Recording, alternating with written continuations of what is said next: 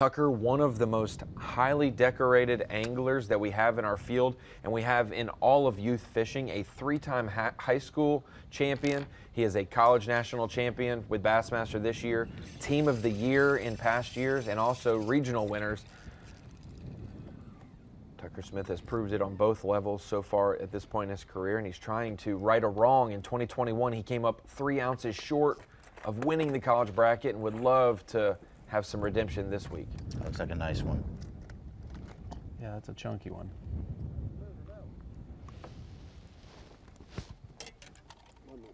Oh, my bad. All right. 112. 112. Oh. Almost a 2-pounder. Ooh, almost broke my rod.